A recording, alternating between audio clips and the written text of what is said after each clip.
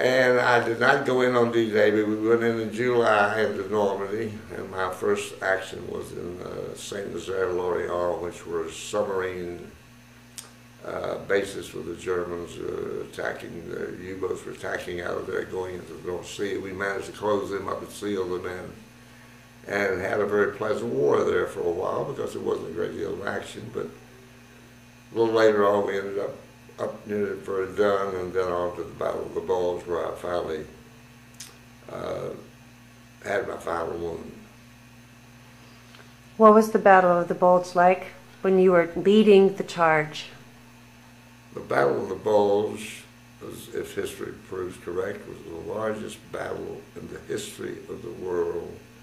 It was Hitler's last thrust, gathered all the forces he had together, and much to the surprise of a great many of our divisions, which were in the area, thinking it was just a matter of a static war, he gathered for one last opportunity to try to drive the American and British and Canadian forces back into the sea, Allied forces. And it was a fantastically large battle, very bloody, and I'm sure many of you listening to me now have seen many, many movies made about the Battle of the Bulge. But there were some horrendous things took place up there. The massacre at Malmedy, when they lined up a group of our boys and shot them down in the middle of a snow field up there, and there were some horrible things took place in the Battle of the Bulge. It was a huge battle with a lot of wounded. I would venture to guess that most of the wounds, the serious wounds that came out of our invasion of Europe, was at the Battle of the Bulge. Why did you lead the charge? Pardon? Why were you the lead man going out for your battalion? I was a platoon sergeant, and Company C of my regiment was the leading company in the final attack that I was in. And I carried strangely enough, a .30 caliber machine gun with a belt around my neck, which is very foolish. It's known as an A6 machine gun with a bipod.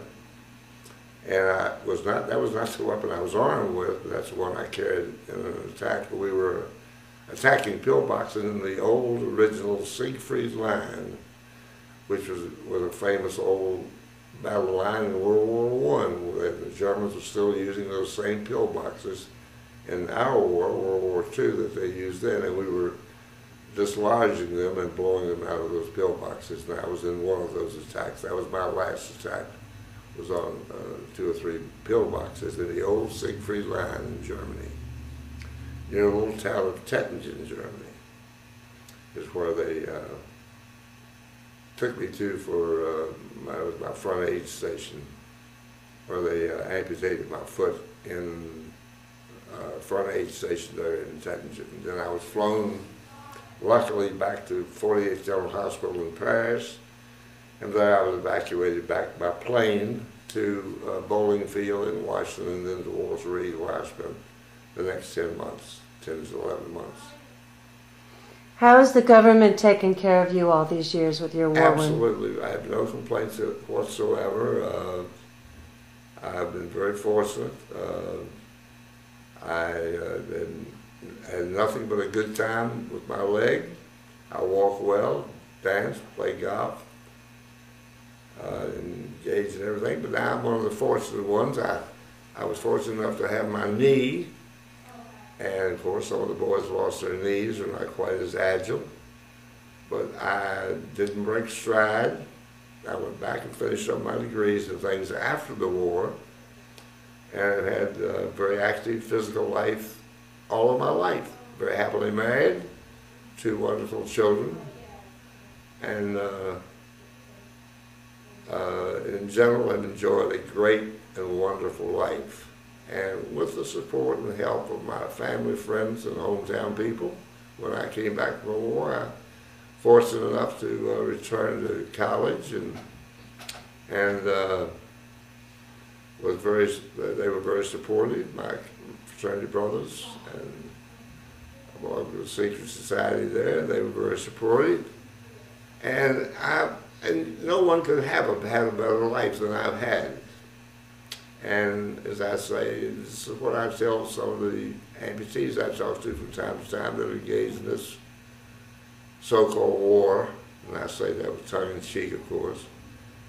But that's the message I try to get across to them. And I'm 83 years of age, or approaching that age, and it's good for them to see me and others like me, and there are many others like me, although we're a vanishing breed, that every opportunity we get, we should talk to these young Iraq kids that are experiencing something that's quite a shock for an 18 or 19 or 22-year-old young man, whatever he may be. It's a shock to lose a limb, but life will go on. As a matter of fact, I don't think anyone could have had more fun and enjoyed life more than I have.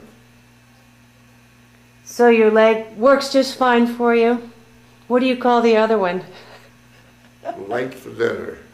Oh, no.